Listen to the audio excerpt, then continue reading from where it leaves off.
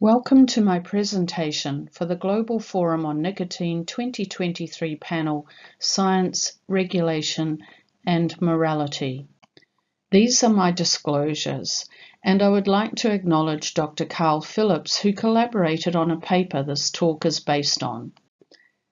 In this video, I present a holistic model for understanding the multiple and interdependent motivations underpinning actions aimed at prohibiting access to and use of risk-reduced tobacco and nicotine products, and actions to deter tobacco harm reduction approaches to reducing smoking.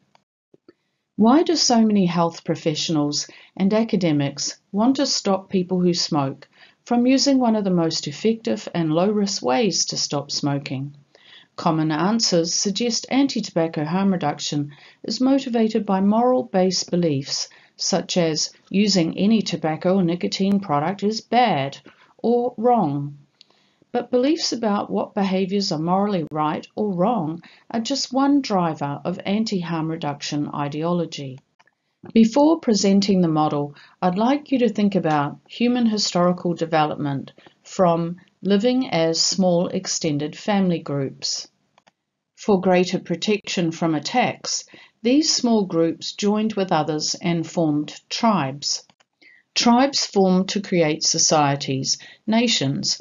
They formed alliances to collaborate with other nations and agreed to protect each other if either should come under attack. Beliefs, myths, laws, religions, bodies of knowledge were created to control members of society, so they would work together towards goals for the common good, firstly to survive, secondly to gain access to more resources to grow and protect their community from threats. There is power in numbers. The different societies, however, did not all have the same belief systems, ideologies. For example, one tribe strongly believed that no one should seek to experience an intoxicated state for whatever reason. They created laws banning such behaviours. They told their members to stop, to, for example, quit or die. And in the past, death was sometimes the punishment for disobeying. Another tribe thought it was okay. Perhaps they discovered some benefit that helped them to survive, thrive, and outstrip the competition. These opposing differences in ideology can lead to war, especially when one group believes everyone should adopt their ideology because they are right and what they believe would be best for the world. Other wars are simply about stealing resources from another tribe. There are multiple motivations for why tribes fight. This polyspheric model integrates various motivations. This can be helpful for understanding in a more holistic way the polarization between the quit or die tribe and the harm reduction tribe. Each sphere or layer division is unique, but they operate at the same time, each with its own purpose. Herbert Richardson, a Western theologian, proposed the model. It's a metaphor of overlapping spheres for visualizing the interaction of the different realms of motivations. The social or group-forming sphere explains that every act affirms or disaffirms the social relations that contribute to forming and reaffirming a group's character. This takes the explanation for particular moral motives beyond the individual realm. Individual behaviours are not just about the person acting within the rules. Anti-harm reduction behaviours are not just about the moral disgust one commentator feels. An individual who defies the rules of the group, explained by Sphere 3, for example by vaping, is seen as a threat to the character of the group. When a person acts contrary to a group's rules, the group moves to exclude them. One example is how prohibitionists defame, blacklist and cancel harm reduction advocates.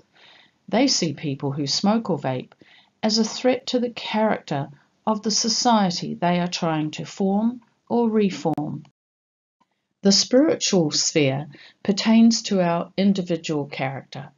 Individual character is a product of how individual motivations, goodness, are acted out in the other spheres. Individual character is central to much Western discourse about morals, so much so that the term morals often triggers people to only think about individual character. Anti-harm reduction behaviours, particularly those that harm consumers, are sometimes motivated by feelings that anyone who consumes risk-reduced products ipso facto has poor individual character. The disdain quit or die prohibitionists feel for these poor spiritual character addicts amplifies the intensity of their motivation to harm consumers of tobacco and nicotine. The rule-forming sphere is about the rules, law, or regulations developed by the group to maintain order. Rules set the boundaries of what human actions are acceptable and believed to rationally contribute to society's goals. Members of the group are free to act within those boundaries.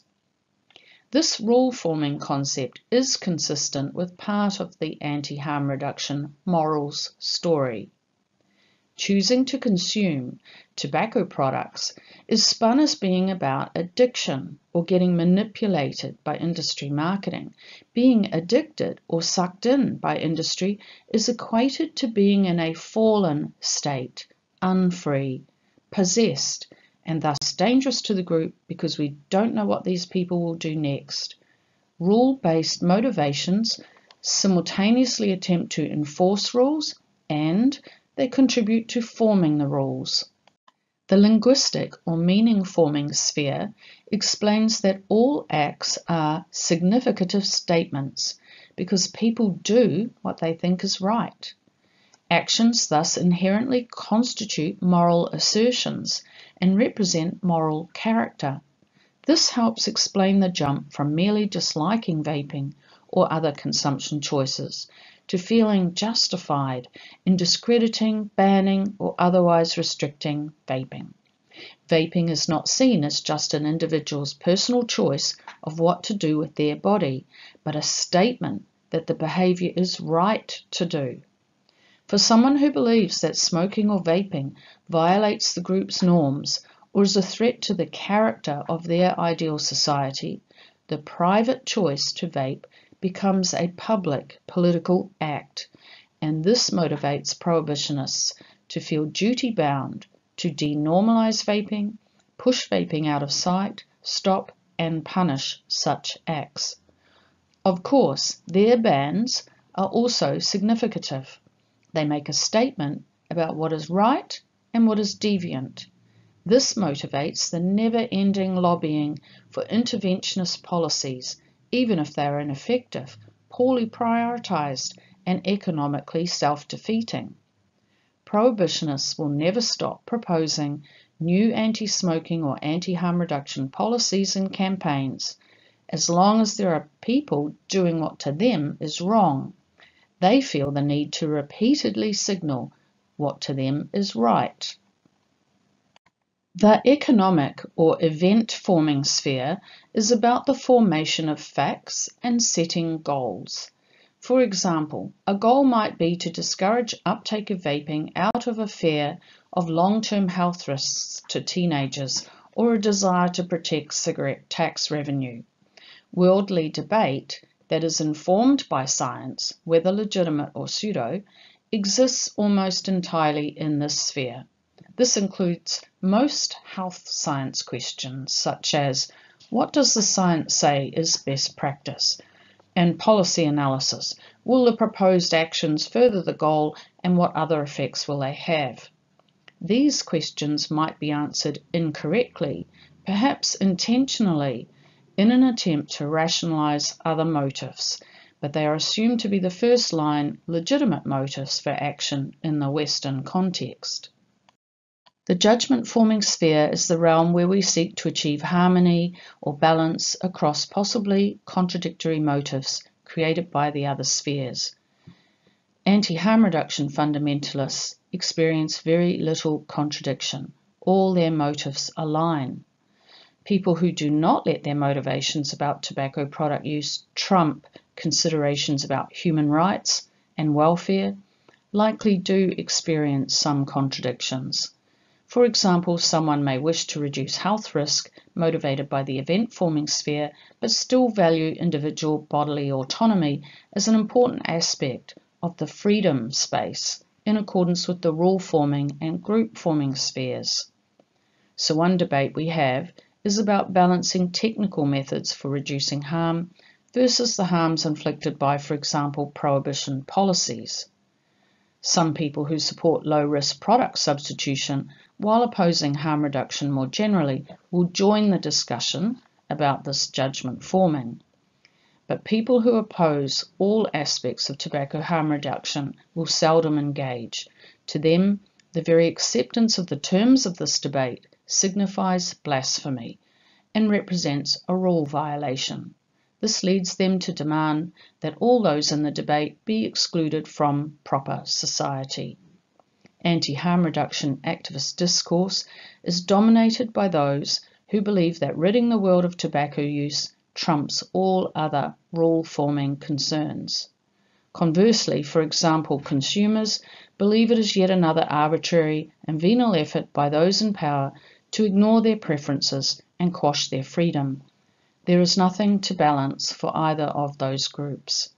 The total war attitude demonstrated by anti-tobacco harm reduction activism means that the moral wisdom of each particular act, such as banning vaping, despite social norms against prohibiting personal choices, as compared to some specific alternative, is not addressed. The process is about winning the particular battle.